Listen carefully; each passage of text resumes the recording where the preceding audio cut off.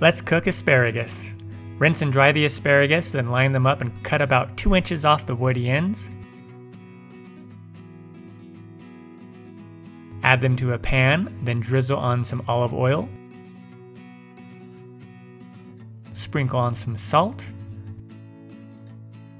a few shakes of ground black pepper, and a few shakes of garlic powder. Mix together with clean hands so the asparagus gets evenly coated.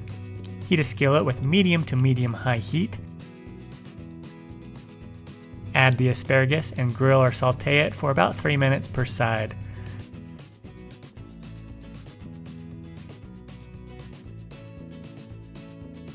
Remove and serve warm.